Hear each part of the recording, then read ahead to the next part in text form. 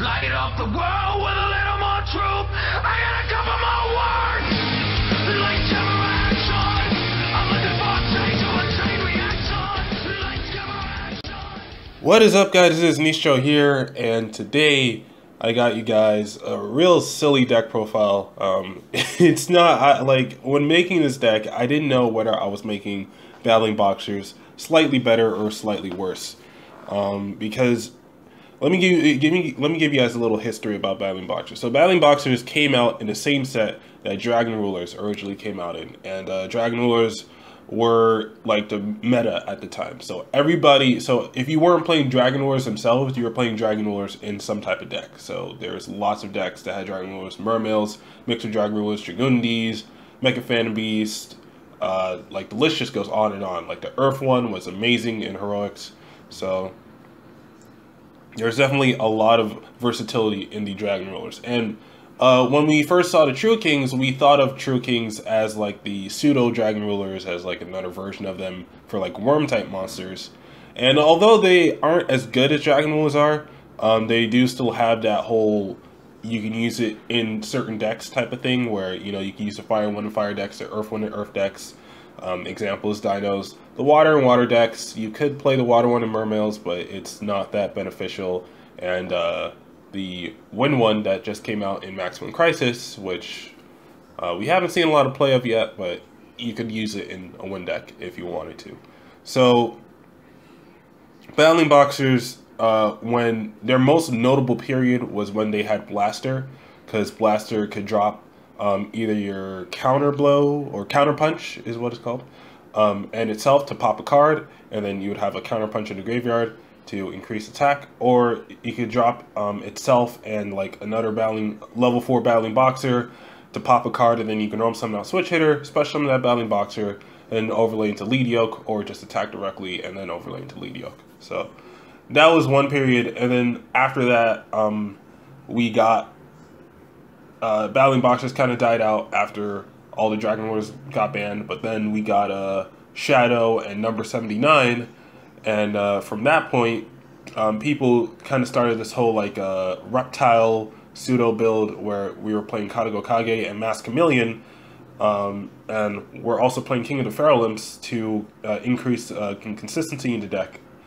So in case you couldn't get lead yoke first turn, you could go Lava Chain and King of the Pharaoh Imps, so you drop a monster and then search reptiles at the same time, so you'd always have like an overlay to go into, because Battling Boxers rely heavily on their normal summon because of cards like Switchitter and Headgeared, which are the two ones you kind of want to see like first turn.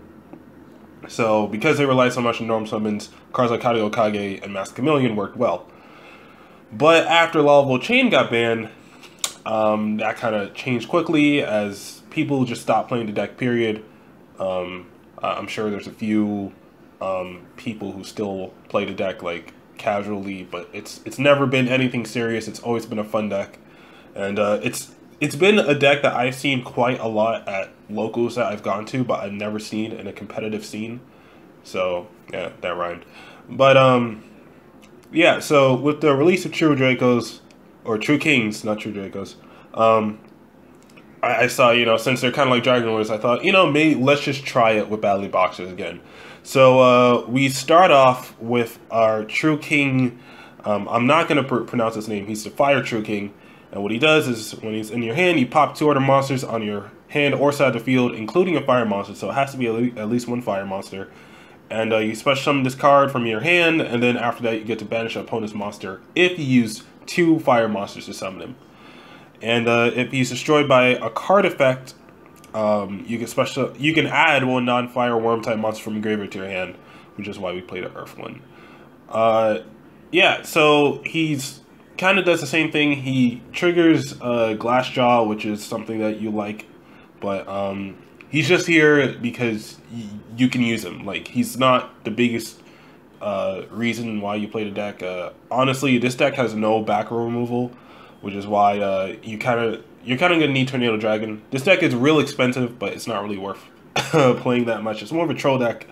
I would really stick to Yu-Gi-Oh! Pro if you're gonna play this deck, but you can play it in real life if you want. If you just have all the True King cards, and have a Battling Boxer core, which costs $3-4. Then you could play the second real life. But yeah, he's kind of the guy you want to see. Not first turn, but at least have like one of him out. So then we have the Earth one, which is the best True King so far. So if this card's in your hand, you destroy 200 monsters that are Earth, or including an Earth monster, special summon it. And if both were Earth, then you get to banish 3 cards from your opponent's extra deck, but they all have to have different names. So it's definitely a good card. It snipes out like cards like Norden and like problem cards. Like there may be problem cards for you, like maybe Utopia Lightning. So you banish their regular Utopia, so they don't have access to Lightning. Or you can banish like if you're facing water, you could banish like their Norden and Rare Fish, so that they won't have any instant fusion plays. So there's definitely a lot of ways that this card can break down a deck, but that's only if you pop 2 Earth, which unfortunately, this deck being mostly fire, it's not going to happen too often. That's why this is something more you stick to like Earth decks with. So the reason why you play it though is because if you pop this card, so when it's destroyed by card effect, you special summon 1 non-Earth worm type monster from your graveyard, and you can only use each effect of the True Kings once per turn. So that's the same thing applies to the fire one. So when he's popped, you can just special summon one of the fire ones from the graveyard if you already have a fire one, and then just go into the Exceed, which is one of the best Exceeds I've seen in a long time. So we play the Kaijus because Gameciel, you can bump a lead yoke into Gameciel, and lead yoke would just gain 800 and not be destroyed, and Gameciel would leave. And Sticky String Kaiju, you could do the number 79 and attack over him. But usually these guys are just here to get rid of problem monsters. You see the 2 interrupted Kaiju slumbers at the bottom here. It's just a small Kaiju engine. You could play more. You could just not play them at all. But you know, in this format, Kaijus are kind of amazing. I mean, Kaijus have been amazing since they've been released. So it's definitely something that I think is worth playing. Especially since a lot of decks focus on monsters, and cards like Masterpiece are roaming around, so you just want to be careful about that. So we played triple glassjaw. So when he's targeted for, so he's a level 4 normal with 2000 attack, 0 defense, which is why you played Masked Chameleon, because he has 0 defense. And when he's targeted for an attack, you just destroy him. So he destroys it himself. But when he's destroyed and sent to the graveyard by a card effect, you can target 1 Battling Boxer monster in your graveyard, except Glassjaw, and add it to your hand. He's kind of like the Battling Boxers that like the whole deck abuses, because he's pretty much part of the engine in the deck, because he keeps your resources going. Which is why this deck appealed to a lot of the casual fan base, because it kind of had like its own like renewable resources inside the archetype, and that's always something that people look for. So Glassjaw was definitely one of the better cards in the archetype, and always interesting. So that's why you play 3 of this boy, and he's pretty good. So double Battling Boxer Shadow. So if you don't know what he does, during your main phase, you detach material from a Battling Boxer Exceed monster you control, and then special summon him from your hand. So you only use this effect once per turn. So if you overlay 2 Battling Boxers into lead yoke or into number 79, more likely this would be better with number 79, but with lead yoke it does work. It is beneficial with lead yoke too. If you have a Glassjaw attached, you can detach a Glassjaw and special summon him, and then Glassjaw would get his effect. But if you don't have Glassjaw, you should just use number 79 if you're going to use Shadow. So since number 79, he can attach, once per turn, he can attach a Battling Boxer from your hand or grave to himself, and he gets 100 attack for each. So if you use Shadow's effect on number 79, you wouldn't be losing anything, which is why it works so well. So Shadow's just a bit of speed in the deck. He's one of the cards that you don't need to normal summon at all, and it's kind of what Battling Boxers needed at the time, but it's nothing too relevant. So double switch hitter, we would play him at 3 if he didn't have this one condition. So when he's normal summoned, you can target one battling boxer monster in your graveyard, special summon that target. Any battling boxer monster in your graveyard, even if it's one of the exceeds, you can just special summon it for free, any position you want. Sounds good? Yeah, it is pretty good. The only problem is you cannot special summon any monsters during the turn you activate this effect except battling boxer monsters.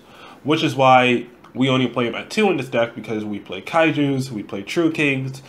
There's a lot going on in this deck, and we don't want to limit ourselves to battling boxers only for a turn, because that may hinder us. So switch hitter, I don't really feel safe playing him at 3. And I remember one time I tried to make a Fire King battling boxers with the same idealism in mind, but the thing is that the big bird Fire King that pops all monsters on the field, I forgot his name. He special summons himself during the standby phase. So if he special summons himself during the standby phase, then you go main phase 1. You know what I'm talking about switch hitter. Switch hitter's effect cannot activate at all. Like it's not even optional at all. And that really sucks for switch hitter. I honestly don't think he should have that condition, but it does kind of limit the deck. Like it cripples a deck that's already like not too good. So it's one of those things I just see is just like, oh man, like why does it have to have that? Like this deck would be so much better if it didn't have that one effect. But unfortunately, that's how the cookie crumbles. So we play triple sparrer. And his effect is, if you control battling boxer monster, you can special summon this card from your hand. And if you do, you cannot conduct your battle phase for the rest of this turn. So he also has a bad condition where you can't use your battle phase. But the upside to it is that it says for the rest of the turn. So you can still attack and everything, and then just special summon them during main phase 2. Or, you know, during first turn, if you have just one normal summon and you have a sparrer in your hand, just special summon that sparrer overlay.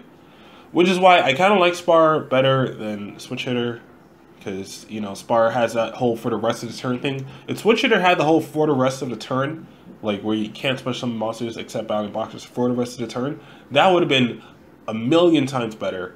But his effect says just in general. So since sparrer says for the rest of the turn, he is a lot more acceptable, and he makes the deck a lot more consistent.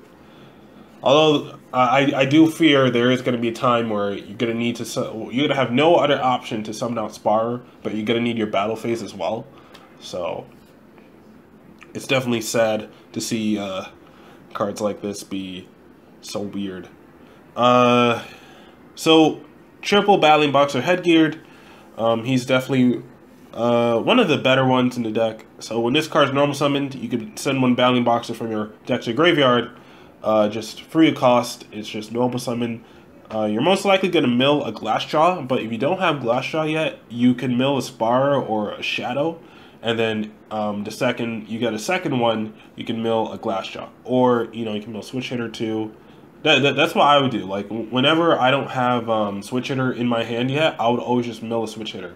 And then the second I got Glassjaw's effect to activate, because this deck can get Glassjaw's effect to activate real often, you add back your switch hitter, summon out Glassjaw into lead yoke. So it's definitely good. And he does protect himself. He does wear protection, his headgear. Once per turn, this face-up protection card cannot be destroyed by battle. So if your opponent only has one monster to beat over this guy with, he won't be destroyed by that battle. So it's definitely useful for if you need to keep a battling boxer on the field for next turn.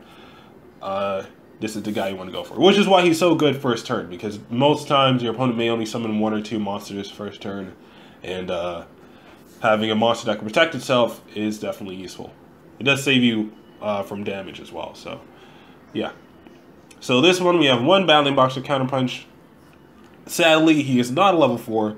Which he would be way better if he was, but he gets a pass because of his effect. So during the damage step of either player's turn, when a battling boxer monster you control is attacking or is being attacked, you banish this card from your graveyard or hand, and that monster gains 1,000 attack until the end phase. But you can only use this effect once per turn.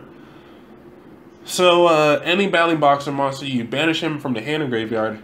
Unfortunately, it's not discard like Kalu, because then that would be a lot more like. discard from hand or banish from graveyard. That would be a lot more versatile, because then you could use this effect twice, you know, off of one card, rather than it only being once per card. But, you know, the fact he does still have a graveyard effect does make him useful. You could mill him with headgeared as well if you're trying to go for game. You don't have to attack a monster. You don't have to battle a monster to use this effect. You just use it on any battling boxer that is currently in battle. So it's definitely useful.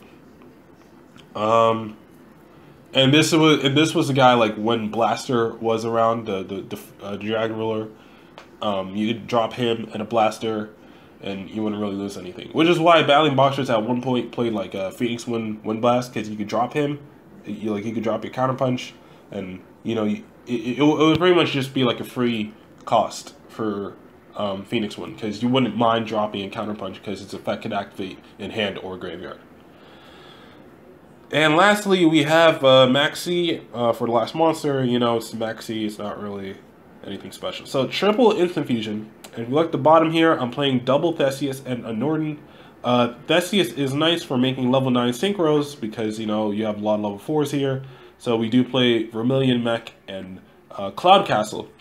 And the reason you play Cloudcastle is just so you can go into your True King VFD faster. So if you have a True King in your graveyard, and then you have an instant fusion and a level 4 in your hand, you just go normal summon that level 4, maybe it's a headgeared, you mill something, instant fusion into Theseus, synchro for level 9, and Cloudcastle brings back that True King monster. You can overlay into True King of all calamities or True King VFD, whichever you want to call it. And you know, Norden is just Norden. It's just generic rank 4 spam guy. So Rhoda, these guys are all warriors, so it definitely helps.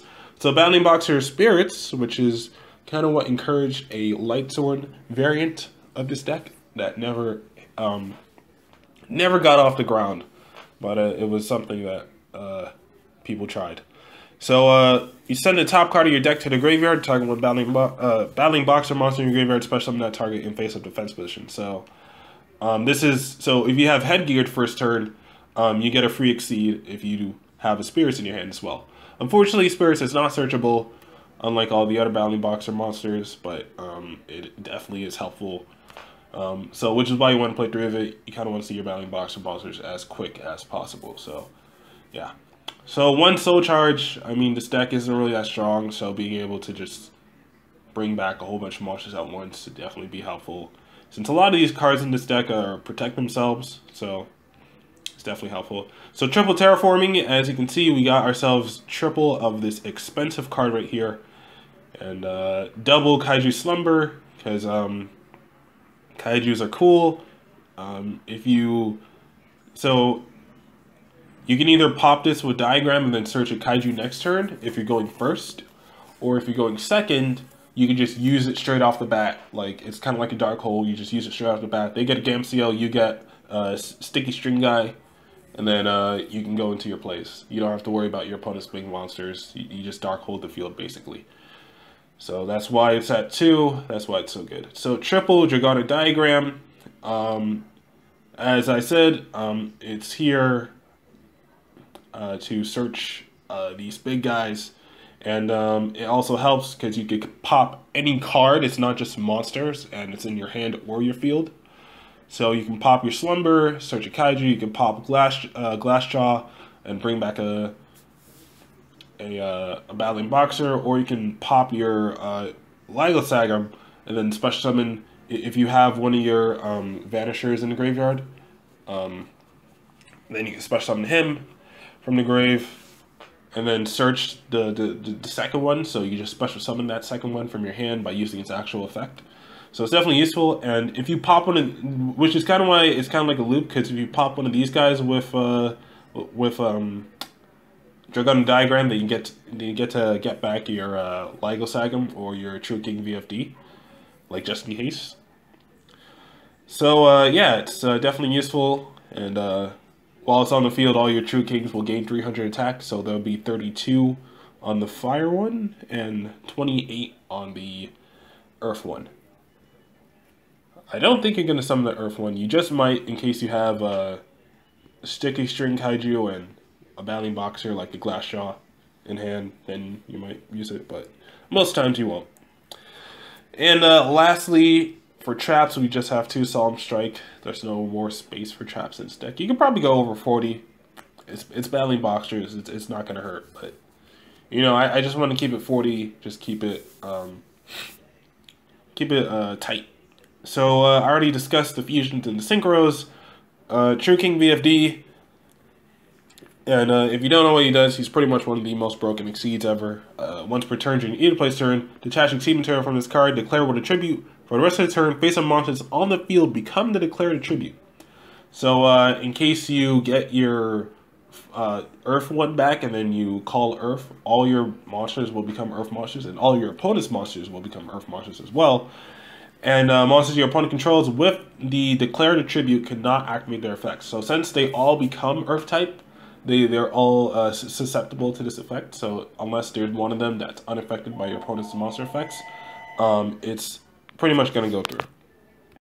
So his second effect is that if you would destroy monsters with the effect of True Draco or True King monsters in your hand, you can also destroy monsters your opponent controls. Unfortunately, this doesn't apply to the field spell because it is a Draconic Diagram. It doesn't have True Draco in the name, which it would be way too broken if you could do that. But it does allow you to pop your opponent's monsters for the summoning of a True King monster. But I feel that's kind of balanced because if they Solemn Strike or they Solemn Warning the True King monster, then the monsters don't get destroyed at all because the monsters are destroyed during the resolution of the effect. So since these effects start a chain, since they're not like summoning conditions, they're effects to summon. It's weird how Konami does these things. It's pretty funny that they made a little loophole, but it's definitely. I definitely think it was for the better this time. So, Utopia Lightning and Utopia Generic Rank 4s. So, number 79, talked about him a bit earlier. You can attach a Battling Boxer from your hand or graveyard to this card as Exceed material once per turn. And then, this card gains 100 attack for each Exceed material attached to it. So, if you stack him up with Exceed materials, he'll gain 100 for each. He has a base attack of 23. So, just by using 2 level 4s to summon him, he'll have 25. And maybe 1 from grave, he'll have 26. And his effect, which would have been better if it was when it was destroyed by anything. If that was this card's effect, I mean, Konami just gave shot this deck so low sometimes, they just crippled it too much for it to be good. Because if this effect was when it was destroyed by any card effect, then it would be amazing. So when this card you control is destroyed by your opponent's card, by a battle or by card effect, and sent to your graveyard. Now notice, it has to be sent to the graveyard too, so you know, Dark Law on the field just makes this card useless. You can target level 4 or lower Battling Boxer monsters in your graveyard up to the number of Steam materials this card had on the field, and then special summon those targets. So if he has 3, as I said earlier, you can pretty much just special summon all of his Exceed materials from the grave. But he can't bring himself back because the monsters you summon have to be level 4 and lower. But, you know, other than that, I mean, you still get, like, 2, 3 monsters on the field, maybe even 4, just for him being destroyed by your opponent's card. It's definitely useful, and has its own, like backup plan in case it gets destroyed. So I don't think your opponent will destroy this one unless they feel like they can go for game. So, just be wary of that. But, yeah, I mean, he's decent. He's not all that great, but he's not bad either. So you just play him at 1. So we play 2 Leadioke, normal pure Battling Boxers would play 3, but this deck is focused a bit more around generic rank 4s. So, you know, we play 2. I mean, I don't even think you go to all 3 in a duel, but in case you need a 3rd one, Glassjaw can bring back Leadioke from the graveyard. So in case you can summon the 3rd one, you can just recycle the second one instead of having to play a 3rd one. Saves you extra deck space. Anyway, so 2 level 4 Battling Boxer monsters, and if a Battling Boxer monster you control would be destroyed by battle or by card effect, you can detach 1 Exceed material from this card instead of destroying one of those monsters. So the reason why this card is so broken, oh yeah, and when an Exceed material is detached from this card gains 800 attack. So the reason why this card was the pinnacle of Battling Boxers, and it's kind of like the card you always wanted to go for. You always want to have this guy in the field. I remember a lot of people hated this card when it first came out. It was like, oh, this card's so stupid. But eventually we found loopholes. It's only activates when a battling boxer would be destroyed. So there's Kaijus, there's compulsory evacuation device, tons of cards to just send back to the hand. Which would have been if we had Strike back then. I think battling boxers would have been a stronger deck, but we didn't have Strike back then, so there's a lot of monsters that just send you back to the hand and then battling. We had Exceed Block, but Exceed Block isn't really, I don't know, like not everybody liked to play it. Anyway, so the reason why he works so well with glassjaw is because his effect is not a cost, it is an effect. So the effect to detach triggers glassjaw, and glassjaw could get a monster back. So it would kind of loop itself if your opponent only destroyed Mediocre. So if you had a switch hitter and a glassjaw attached to it, you would detach the switch hitter first, and then when the glassjaw got detached, you would bring back the switch hitter, and then next turn, normal summon out switch hitter, special summon out glassjaw again, and then overlay again. So it would definitely be amazing that you can do that so often. But again, this card does have a lot of flaws. But the thing is that when it would get destroyed, it would gain attack. Which I said was kind of ironic. There was another card I was talking about in a previous deck profile where it would lose attack instead of being destroyed, and then this card would gain attack instead of being destroyed. What was the last deck profile I did? It was yeah, so it was in the Shark Dino Rabbit deck profile. Yeah, it was the Shark Dino Rabbit deck profile where I was talking about Crystal Zero Lancer and how it could detach to save itself from destruction, but because it gained 500 for every extreme material it had, it would detach and it would lose attack, which is funny because battling boxer lead yoke, when he would detach, he would gain attack. So by detaching both, he would be a 3,800 hitter on the field, which is definitely a fair trade. So, and then if you did the whole glassjaw and switch hitter thing, you would have access into another one, which would have 22 after it was summoned, and then you could protect the 3,800 one because lead yoke protects any battling boxer monster from being destroyed. So it definitely had a lot of use and versatility, and it was kind of like the reason why a lot of people play battling boxers, just because of this one card. And I'm glad it was only a rare, made the deck very accessible, because the deck was kind of mediocre, and yeah, so it was just nice just to play the deck, at a casual level. So next we have one of my kind of, I would say, mascots, Heroic Champion Excalibur. I don't think I've put him into a deck profile before, but if this is the first, then so be it. So 2 level 4 warriors, detach 2, he becomes 4,000 for the next 2 turns. That's really all he does. Just 4,000 hitter, no cost. Well, the cost of detaching, but no real cost other than that. He just requires 2 level 4 warriors, So since his deck is entirely warriors, Excalibur.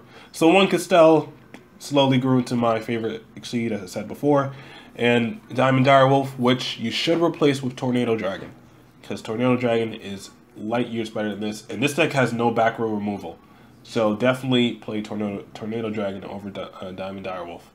And lastly, we have Daigusto Emerald, because it recycles. As you can see in the bottom here, I did play Ghost Dash, or Joyous Dash, or whatever it's actually called. I don't really care. Somebody on Zodiac was triggered because YouTubers weren't calling Ghost Dash by its TCG name, and it's like who cares, honestly? Like we all know what the card is, we know what the card does. I don't care if I call it a different name. All right. I tried it out in the initial deck, and I was like, hand traps in this deck aren't really that good. This deck loses a lot of its hand advantage quickly because you're popping a lot of your cards often. So having a card that requires hand advantage to be really useful isn't necessarily the best thing in this deck. I did have Twin Torches as well. I eventually just ended up cutting those. I never actually needed them, which is kind of funny. Like, this deck just powered through all the decks I played. I remember the decks I was playing wasn't really that relevant, so it is a fair case to say that you might actually need these. Supply Squad just for draw power, but I never actually needed it. Like, I thought maybe, like, I wanted to test it out, but I never got to, so. And lastly, a joke counter. During the battle phase, when a spell trap card or monster effect is activated while you control a battling boxer, negate the activation if you do, destroy it. Again, Konami crippling battling boxer support, since joke counter can only activate during the battle phase. That limits its uses a lot, and the fact you have control of battling boxer makes it bad enough. So, yeah. Sadly, I had to cut it. I ran it initially with 2 Solemn Strike and like 1 joke counter, maybe stop a quaking, maybe stop storming or drowning or something. But yeah.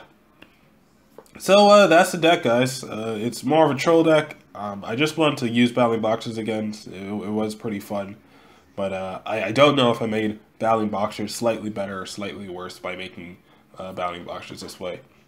But if you guys like battling boxers, tell me how you guys played it, what experience you may have had with the deck. And if you made it this far, just put a hashtag in the comments just saying low tier boxer, I guess, in the comments. I don't know. Or true boxer. No. Put hashtag true boxer in the comments if you made it this far. I know this was kind of long. This is one of the longest videos I do. All these deck profiles I do are pretty long because I tend to ramble on about like the specific cards, and especially with that history I gave at the beginning. Like, there's no way this is going to be a short deck profile. But if you guys want to see more shorter deck profiles, I could definitely try to manage that. Especially in the in real life ones, they're a lot shorter because it's a lot more awkward. So we kind of want to get it done faster. But when I'm comfortable, I can sit down and I can talk about for hours what, like, the versatility of each individual card. It's bound to be longer. And I apologize if you don't like the longer ones, but I do tend to leave a deck list in the description because not everybody watches it to the end. So, you know, again, hashtag TrueBoxer if you made it this far in the comments. So, this was Nisha here. Nice talking to you guys. Peace.